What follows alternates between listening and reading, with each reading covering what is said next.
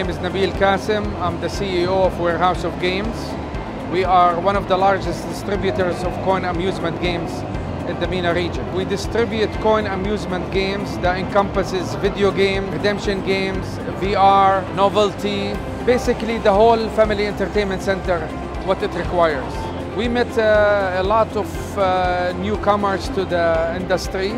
Of course, we met older clients that we've been dealing with for years, so it's a nice opportunity. SEA Expo is becoming a major show. We used to have one show in the Middle East, now we have two shows, and the show is becoming so large that it's a must for us to be here. These are the only platforms where we can show our product for the industry, so it's very important for us to be here.